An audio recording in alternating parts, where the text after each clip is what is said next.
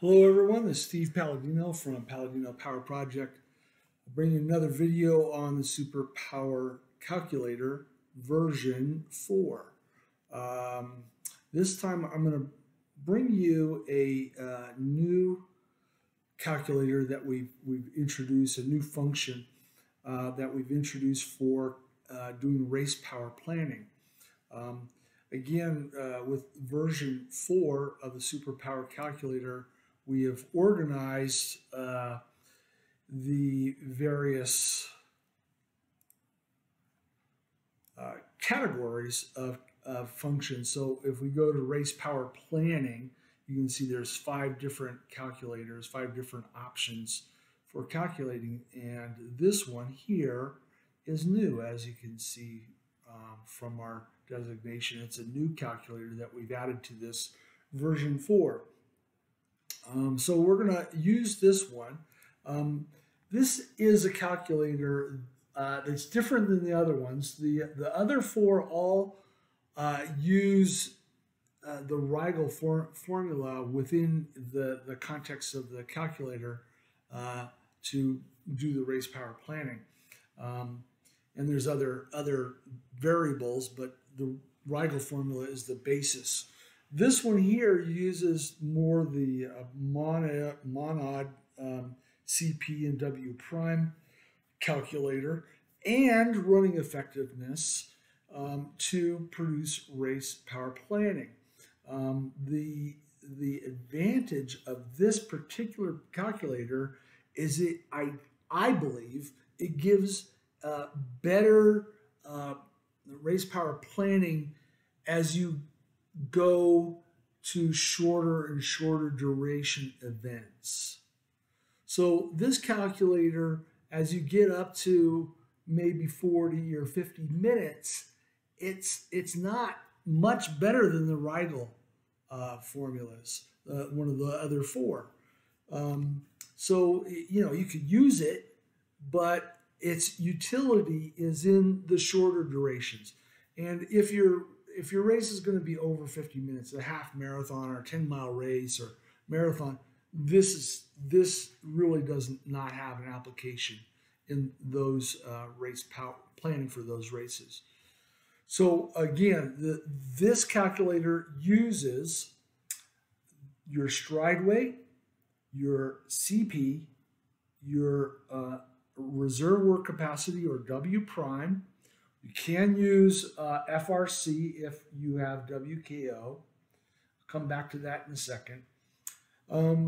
It wants to know your race distance and then your estimated running effectiveness, which is similar to one of the other calculators. And realize as you're running at higher and higher intensities, your running effectiveness is going to be a higher and higher number. Your running effectiveness for a 10K race, which is near FTP or CP, it might be one number. Let's say it's 0.96. Well, in a 5,000 meter race, it might be 0.97. In a 1,500 meter race, it might be 0.99. The running effectiveness improves a bit as you get into more shorter races at higher relative intensities. Of course, because of air power, this effect is a little bit more subdued. It's still there, but it's a little bit more subdued in the wind pod than it would be with the non-wind pod, where running effectiveness is higher as you go shorter and higher intensity. So again, the model uses stride weight, CP, W prime, or reserve work capacity, which is what we call it here in the version 4 of the calculator, or FRC. It also uses the race distance and your estimated running effectiveness. So those are the elements that you need. You sort of have to gather that information up when you're doing your race power planning.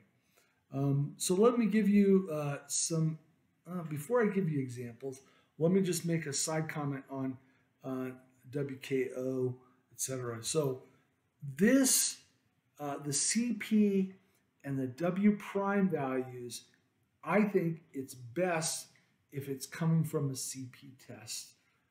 For example, if you have an A race, which is a 5K, you do a CP test, 10 days to 3 weeks ahead of time, and you have that data and use that data in here. If all you have in terms of power duration curve is what's provided on Power Center, realize that you don't get a W prime estimate from that, and so you cannot use this calculator without having that W prime or reserve work capacity estimate. If you have WKO or Golden Cheetah, they do provide that from your 90-day database. And if your model is optimized, meaning you've done some testing at short durations, medium durations, and longer durations, if your model is optimized, then you can use the FTP and FRC from WK or WKO, or the CP and W prime from Golden Cheetah in this particular calculator. So again, the CP slash FTP values and the W prime values are going to be coming from a CP test ideally, or could be coming from WKO, could be coming from WKO. It's not coming from Power Center because that metric, reserve work capacity, W prime, etc., that is not provided. So now I will get into some examples. So the first one is a runner where, again, with the SuperPower Calculator, as always, there are required elements, which are this golden color, optional elements, and the green elements. In this case, they're selected. It doesn't really matter. It's not going to impact this particular calculation. But we are going to enter the weight, 67 kilograms, the runner's FTP. This actually came from WKO, and it was a really well optimized model at that point in time. So 307 watts, 7 kilojoules was the FRC value, which is very similar. So 7 kilojoules, and again, it was an optimized model in WKO, so that's why it's useful. 5,000 meters is a 5K race, and then we come over to the scenarios tab. We click on that, and we enter running effectiveness. And if you're not quite sure, you can bracket in, and you can even bracket to to the thousandth here if you wish. The ballpark estimate for this runner was going to be around somewhere between 0.96 and 0.98.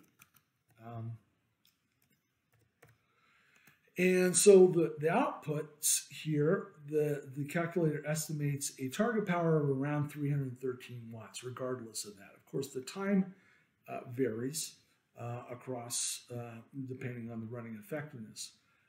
For this runner, the runner's actual 5K, 5,000 meter race resulted in a 314 watt average power and a time of 18:22. So, and the running effectiveness was 0.97. So you can see that was pretty good. It's within 1%. And it would have been a little bit more challenging coming up with the right Riegel exponent if we used one of the other calculators. So again, for these races that are much shorter than, say, 40 to 50 minutes, as you get progressively shorter than 40 to 50 minutes, this calculator becomes a better calculator, in my opinion, if you have a valid FTP or CP, and a valid W prime reserve work capacity FRC value.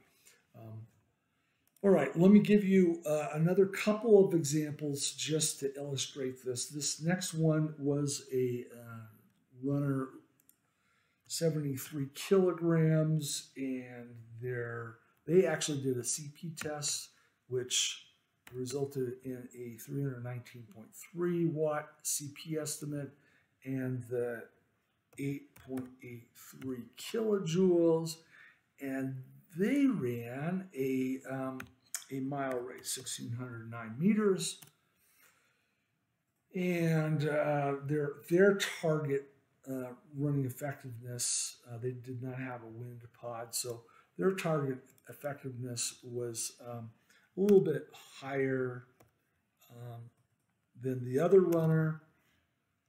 And so I'm going to just put in, bracket some numbers here. And there you go. So this runner, you can see that it estimates somewhere, around 345 watts is the target power, and there's your estimated times, which again are quite dependent on running effectiveness, the accuracy of your estimate there. The actual for this runner, for the mile, he averaged 341 watts, so that's within about 1%. And at an actual running effectiveness of 0.99, his time was 5:49. So again, a pretty good estimation, going down to 1,600 meters or a 1 mile race, which I challenge you to come up with as good of numbers using the other Riegel-based calculators. All right, one more example. This runner is 63.5 kilograms and had a FTP from WKO, again, another well-optimized model for this particular runner. FTP was 322 watts, and the FRC was 10.7. It was a non-wind Stryd. That doesn't really matter, entering that. But this one was an 800-meter race, even shorter. And so again, this runner has a pretty high running effectiveness, non-wind pod. So we're going to throw in a bracket of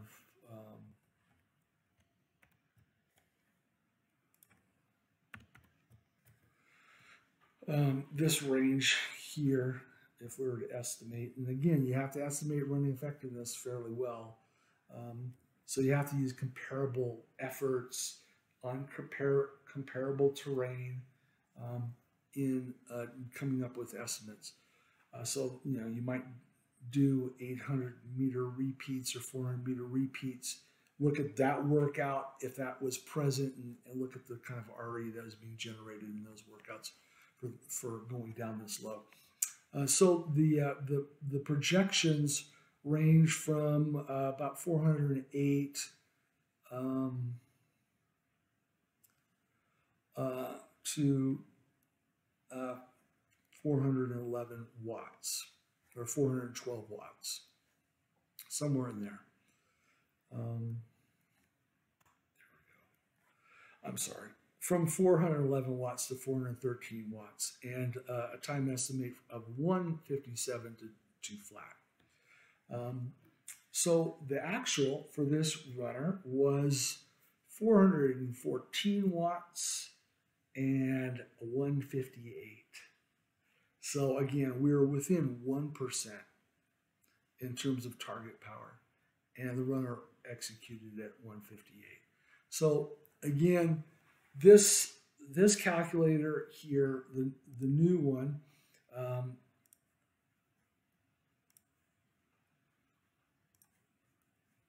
just going to bring it back to this. So this, we go to race power planning, 5 calculators, 4 of them are primarily based on the Riegel formula.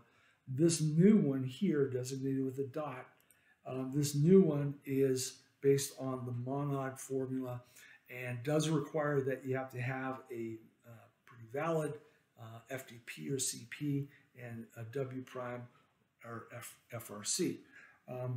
With this calculator, you can now get fairly good estimates for race power for races that are shorter than about 40-50 minutes.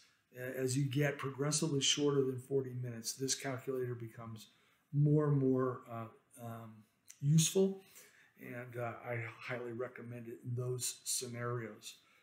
If your race is going to be in the 40 to 50 minute range, this might be useful, but the Riegel formulas will probably give you pretty much the same number. And as you get above about 50 minutes or above time to exhaustion at FTP or CP, the Riegel-based formulas become the go-to formulas for races like 10-mile, half marathon, etc. So hopefully this is helpful in learning a new calculator that we've introduced in the SuperPower Calculator version 4. Thank you for watching. We'll see you next time. Thank you.